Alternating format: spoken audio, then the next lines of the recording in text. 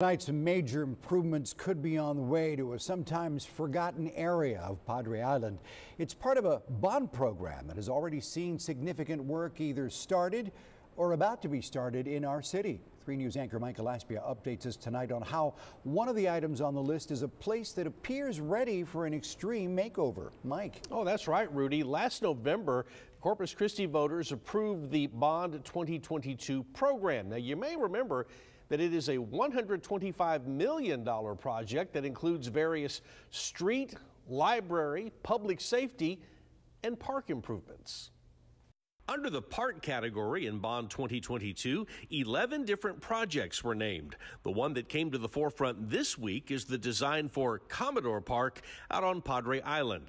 Right now, it's not much more than a boomerang-shaped parcel of land that features a lot of brush, a few trees, and a well-used basketball court.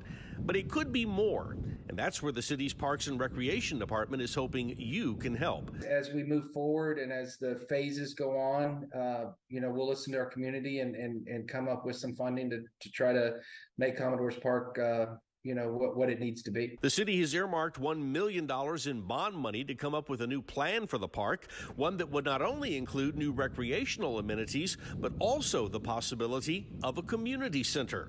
Parks and Rec has already added an online survey, which will be up until August 18th. In it, they want to know what would be most likely to attract you and your family: pickleball, walking trails, a performance space. And if a community center were to be built, should it be a place where you can access city services, maybe have a gym, or perhaps provide after-school programming?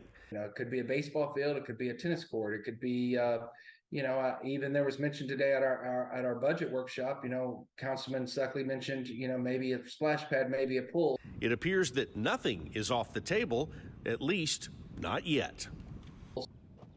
Now, we do have a link to that survey we told you about. You can find it in this story on our website. There will also be 2 opportunities to share your thoughts in person. Both are at the Seashore Middle Academy. The first one happens next Tuesday, and the next one comes up on August 17th. Leslie, Rudy? All right, Mike, thank you so much.